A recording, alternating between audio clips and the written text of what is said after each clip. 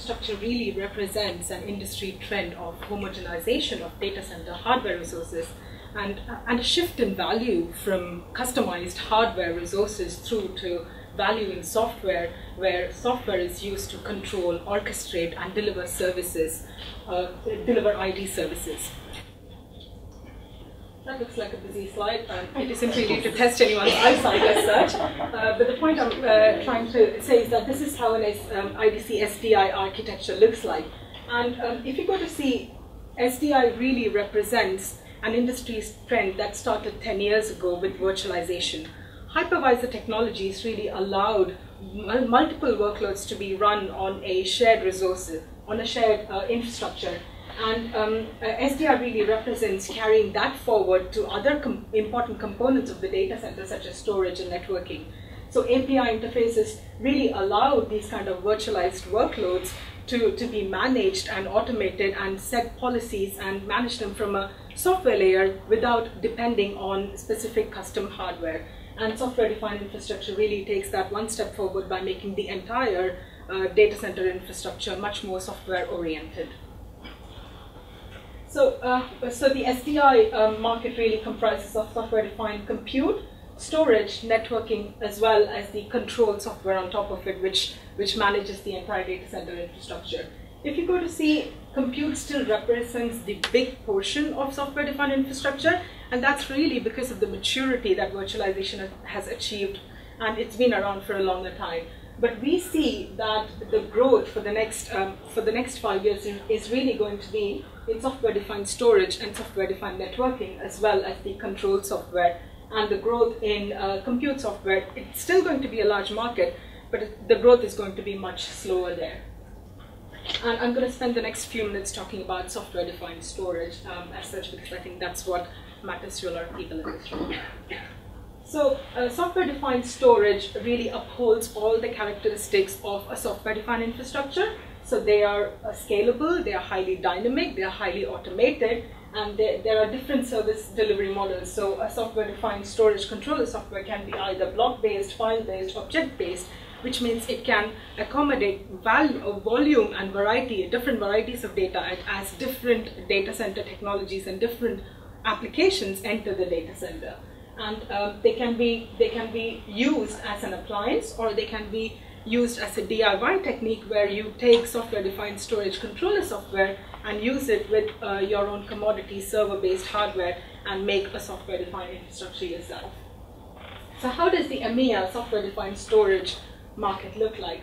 So we see that by 2019, the software-defined storage controller, the software market is going to grow to $322 million mark, and maximum growth is going to come from Western Europe, especially in the year 2017, when we see a lot more use cases are going to emerge by then, and a lot more enterprises and a lot more vendors are going to participate in that. And one important point I really want to highlight here is that the competition in software-defined storage market is really red hot.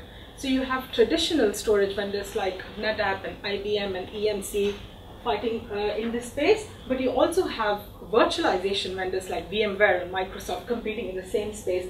And then you have startups like Nexenta and Nutanix attacking the place. And then when you take a step back and look at the software-defined infrastructure market, you have Telefonica and you have Intel and everybody competing in the same space. So it's a red hot market, but it really belongs to those who are going to keep up the momentum in innovation. And another point... This is for storage only? This is for storage only. And what are the products that are in these numbers? Yeah, so you have IBM's SVC, you have products like SVC, and you have DataCore and Falcon Store, and I have a list of vendors who are...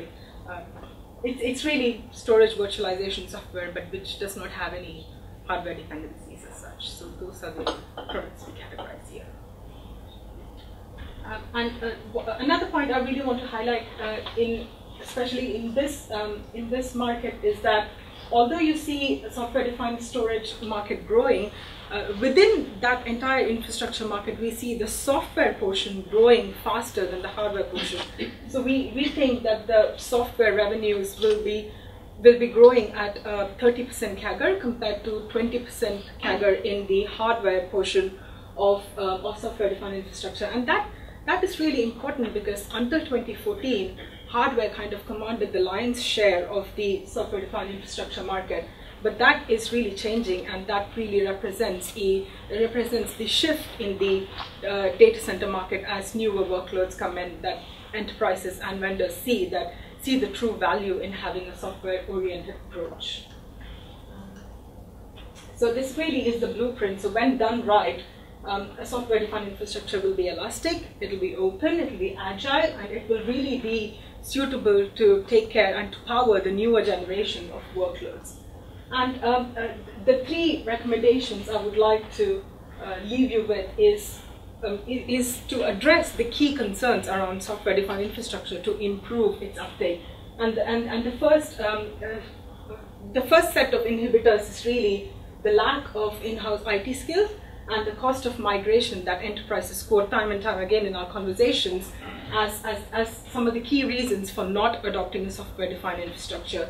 So having conversations around how your solutions can help them overcome these kind of challenges will help them enable them or facilitate them to adopt software-defined infrastructure faster. And the second point is that a lot of early adopters believe that software-defined infrastructure will help them to accelerate their cloud adoption. So again, having conversations on how exactly the solutions, or providing POCs and on how your solutions will enable them to move to a cloud at a faster pace will also help in moving your solutions. And the last point I want to say is that software-defined storage is really not for everyone. So if it's an organization, it's a really small business, then they're likely to adopt public cloud services for non-critical systems, and then they will go through their traditional data center refresh cycles.